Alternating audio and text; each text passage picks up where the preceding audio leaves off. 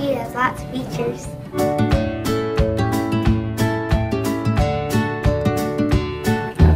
These chimpanzees have to live somewhere, you know.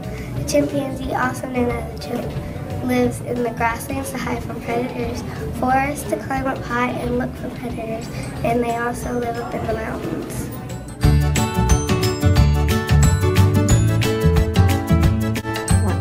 Okay, so here are some things they eat.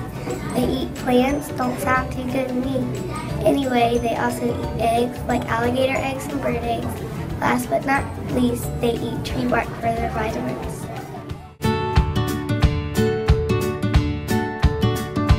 Alright, time for fun facts. First of all, they live in groups called communities. A community only has one male leader, and guess what? The chimp is a lot like a human.